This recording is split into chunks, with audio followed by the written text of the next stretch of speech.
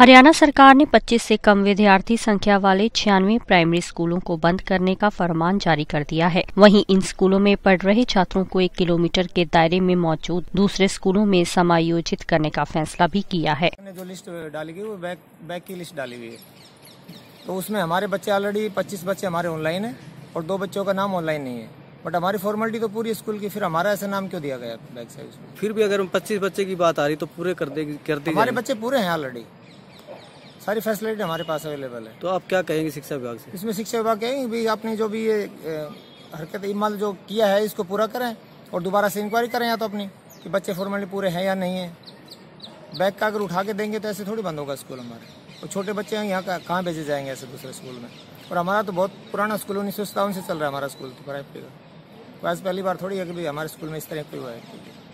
तो हम विभाग से ये कहते हैं कि अपनी इंक्वायरी करके हमारा स्कूल यहीं कहीं छोड़ा जाए, इस तरह कोई प्रॉब्लम नहीं, सारी फॉर्मेलिटी हमारी पूरी है। फिर भी कोई कमी है तो हम उस फॉर्मेलिटी को पूरी करेंगे। में 403 प्राइमरी स्कूल है, कुछ स्कूल ऐसे हैं जिसमें बच्चे 25 से कम हैं और वे स्कूल 20 हैं। कुछ स्कूल नियर 25 है, उनको हम अभी देख रहे हैं, संख्या बढ़ जाती है तो उनको रखेंगे, अन्यथा तो इनकी सभी की सूचना हेडक्वार्टर पर भेज दी जाएगी।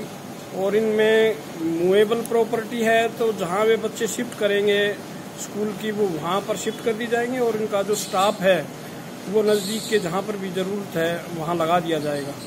कभी का क्या कारण मान रहे सर?